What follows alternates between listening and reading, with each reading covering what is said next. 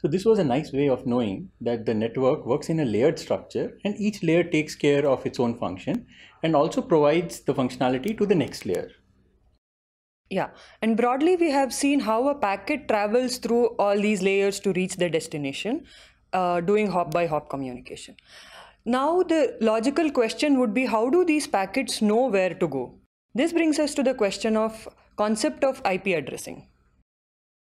So the concept of IP addressing actually is a fairly detailed concept, and since in this course we are dealing with it at a abstract level, let us start with looking at this story called Anupam's Adventure.